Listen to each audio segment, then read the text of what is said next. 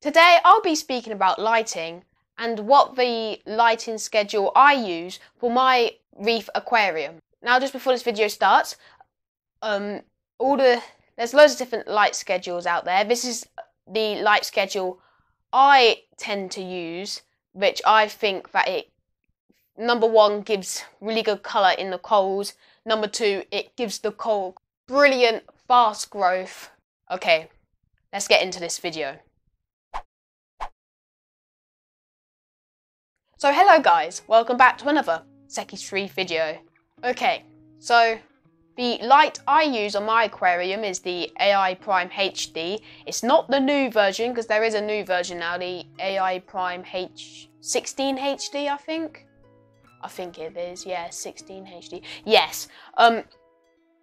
So I don't have the latest version, but I have the AI Prime HD. It's actually a really, really good light still. You can control the light from an iPhone or an Android, depending on what phone you have, of course. You can get the app, which is called My AI, and it's free. You just download the app, you connect it to your light. There you have it. You have successfully connected your light. So once you've connected your light and everything's up and running and you've tested everything, I guess, that's when you start making a light schedule. Now, one thing to recommend is, people might be saying that their corals are not growing, my corals are not really looking quite as good. I keep on trying to change the lighting to see if it will make any difference. Well, that's the problem. Changing lighting will stress the corals out even more if you've just, instead of just leaving the lighting as it is. If you set it and forget it, your corals won't have much changes in the light and get used to that light schedule, which then they'll start to look amazing. Okay, so now I'm gonna launch up the app on my phone and see what the lighting schedule I personally use for the AI Prime HD. Okay, so now I have got the phone up on the screen. So if I just go onto My AI app and then click my light, so I called it Seki's Reef, you can set a password for it, so let me quickly just type in the password and I'll be right back. Okay, so I've just put in the password and now it brings you to the home page. You can have a little profile picture if you really want to. I took a picture of my acan and the mushroom in the background. So now you can see the first three options is schedule, all on or all off. So schedule means that the light is working to your schedule. All on means it's just working to your manual part, and all off means all the lights are off.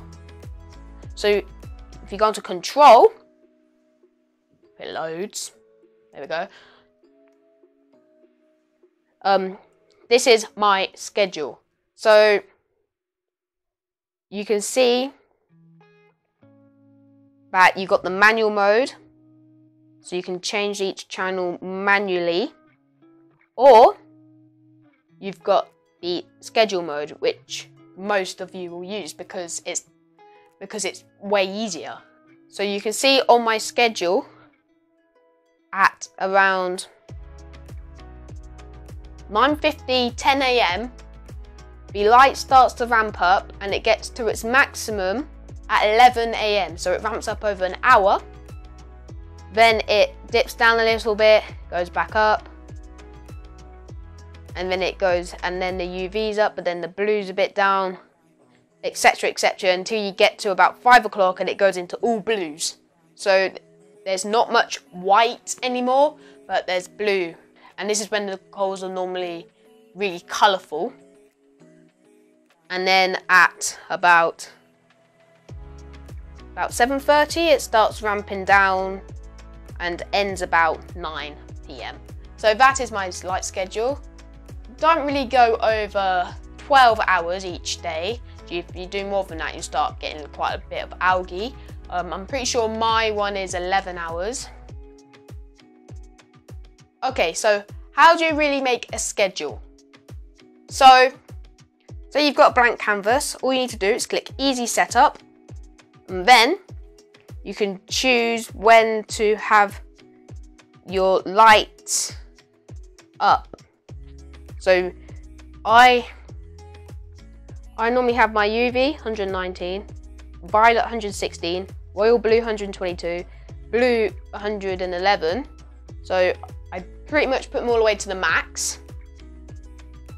My green and deep red 10%, and white 15%. It actually says 16%, but 15%. I normally have it around 15%, of course. So then all you need to do now is just hit done. It creates a simple schedule. You can add dips and dobs into it. What are dobs? Ignore me, please. I got this idea from a person called David Saxby, who has an amazing reef tank down in London. Most of you have probably heard of him. He is really good. So I kind of got that idea from him, so credit to him. So to add dips and dobs, dips in your schedule, you can go to, say, about 12:10, you want a little dip. All you do is click Add, and then you can dip your lighting a bit down. You can see. Click Done. See, it makes a little dip. Then maybe at 2:10, click Add, and it all goes back up to about normal. So you can see I've made some kind of little dip. And say about 5 o'clock, I go into all blues. If you want to make an all blues section, so I normally do it at 5 PM, so all you need to do is get to 5 PM and then click Add. And then all you're going to do is just reduce your cool white by about 2 or 3%. Click Done. So now your cool white is down to 2 or 3%. You can also edit it and maybe bring down, you know, the UV and that. Bring it all down because it's getting more to, you know, nighttime, so it's all blue, so you can kind of see. And you might want to do it at here as well because it spikes back up. So if I just bring it all down. This is a bit rough, but you can do it a bit more better than me when you actually do your light schedule. I'm gonna do that for now. So you can kind of see it starts to ramp down in all blues. So it's nice and blue. But then in the daytime, it's got white in it. So it's like white sunlight. And then the blue's going down to night. So on the next tab, it's got the parents and child. So say if you have another AI prime light, you can set that one as a child light and then connect it to the parents so it kind of links together and controls together. I don't really have any other lights, so it's just one parent. So I'm gonna go on to the next tab. So the next tab is the effects. So you can actually have a lunar effect, which means basically moon phases. So you can have the lunar effect, it can be the start time. So the start time will have to be your sunset, and then the end time will have to be your sunrise. So let me say my sunset's about 9 o'clock. My 9 PM, of course. And then my sunrise is about 10. So 10 AM. And now that's set, if you go back onto here, all you need to do now is add a little bit of blue. So there we go, 1% blue. All the way to here. 1% blue. You might want to have actually 2 or 3% blue so it can do the moon phases. Lunar basically means that there's moon phases. So if it's a full moon, it will be the brightest lunar phase. If it's a new moon, it will be completely dark. So that's what the lunar effect is. I don't have the lunar effect on, so I turn that off. You have the weather effect. Basically, the weather effect is you can add lighting in your aquarium. I don't know why they added this, but you can do it if you want. I don't really want to do that because I don't really want to scare my fishes, but it can simulate the storms that you can have in the ocean. You could maybe use it if you're having like a Halloween special schedule for your aquarium. I don't know why you would do that, but then there's like lightning striking everywhere. That would look kind of cool, but I do not have this on. And the last effect is acclimatization. So you normally use it when you're first getting the light, or you're changing between light schedules. Like I said, not to do at the start. You can do it every once in a while if you really want to change it. You want to do it slowly though. So you can add the acclimatization mode. Like, for example, when I reduced pretty much all the white in my light, I did that because I had algae. So when I wanted to bring the white light back up, I didn't want to do it like instantly. I wanted to do it slowly. So you can see that you can reduce all the lighting. Reduce all the lighting by how much you can reduce it by 100%. So what I did, I just kept everything as 50%, put it to 100%, and switched back to my old schedule. And that was all before the lights went on. So then everything kind of feels the same, but it's my other schedule, which will slowly ramp up the white, so it will be not as a shock. So you can change between how long it will take for the acclimatization to work.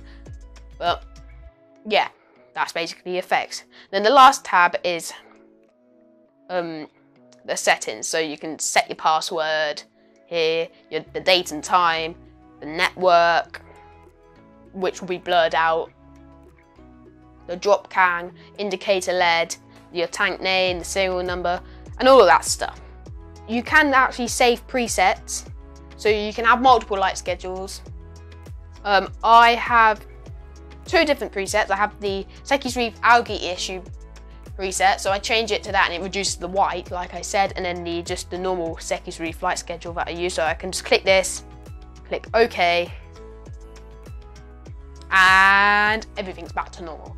So you can have one good look at this light schedule.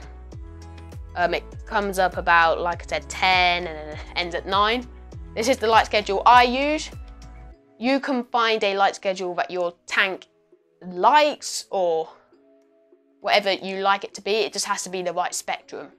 So thanks for watching, guys. Thanks for watching this Seki's Reef video. Hopefully you enjoyed it. And if you have enjoyed it, make sure to give a like and subscribe. Anyway, that's all for today. Hopefully you found this informative. Thank you for watching this video and happy reefing, guys.